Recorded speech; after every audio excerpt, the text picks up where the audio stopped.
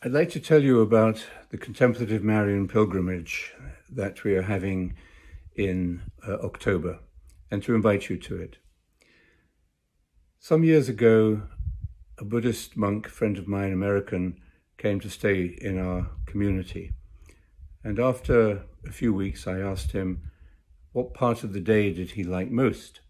And to my surprise, he said, when you sing that hymn to Mary at the end of the day, the Salve Regina.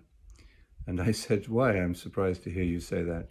And he said, well, we have a big lack of this feminine side of God, or this tenderness, really, and the maternity of God, which is symbolized, of course, in Mary.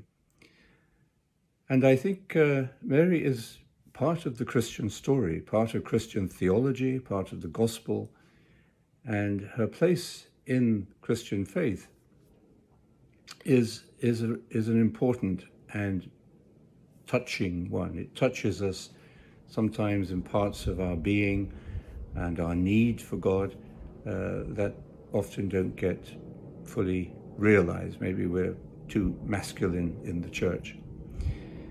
So there have been apparitions of Mary throughout Christian history. I think the first was in 40 AD in the first century.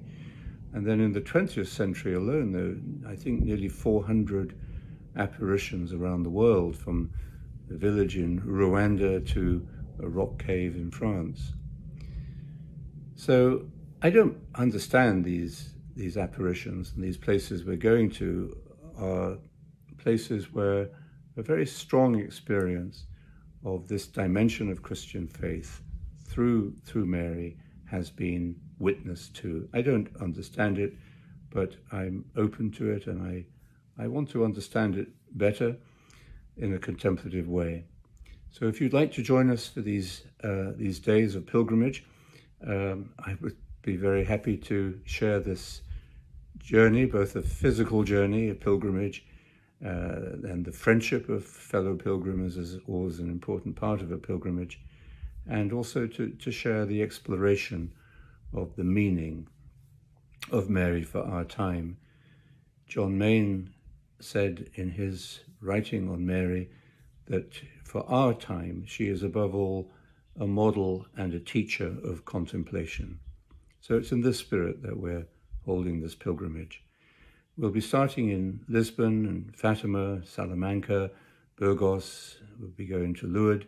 Then we'll be coming to Bonnevaux, where we'll be having a 3-day retreat here at Bonnevaux, and then going to Chartres, the great cathedral of Chartres, and concluding in Paris.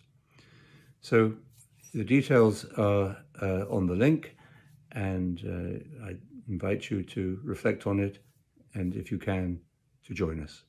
Thank you.